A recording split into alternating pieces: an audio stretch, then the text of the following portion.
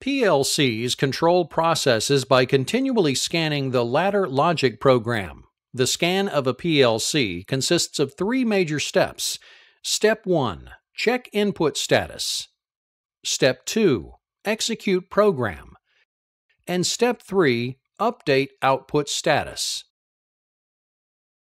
During the check input status, the PLC determines the state of each input device in the system and writes the values into the input image area.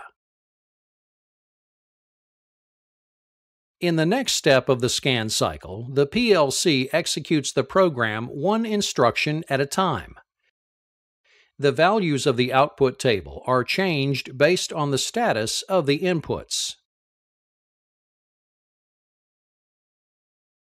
In the last step of the scan, the outputs are energized or de-energized as defined in the output table. After the three steps of the scan are completed, the scan cycle is repeated.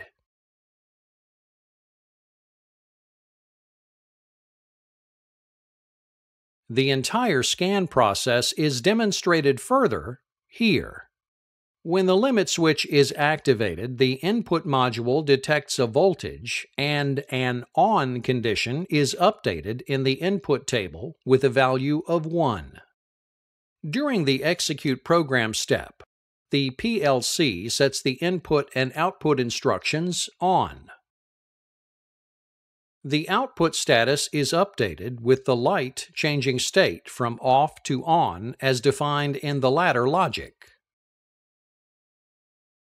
The PLC scan follows a specific pattern to execute the program. The first pattern is referenced as horizontal scanning, where the program is examined from the first command left to right across the rung and top to bottom. Vertical scanning, on the other hand, examines the input and output instructions from the first command vertically, column by column, and left to right.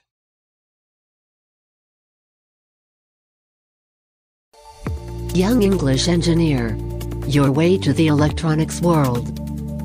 Like our Facebook page and learn more. Project provided by Tesla Institute, School of Electrical Engineering and Automation.